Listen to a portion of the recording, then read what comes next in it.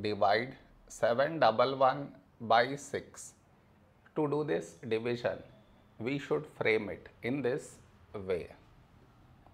711 here, 6 here. This is your step 1.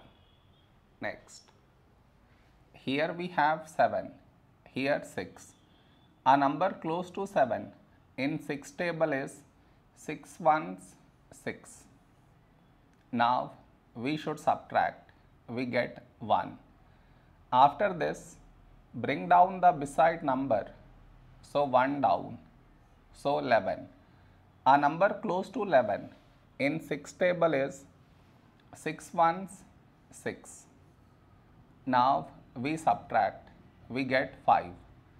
After this, bring down the beside number, so 1 down, so 51.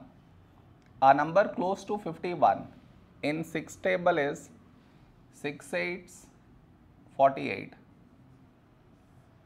Now we subtract, we get 3. No more numbers to bring it down, so we stop here. This is our remainder, this is our quotient.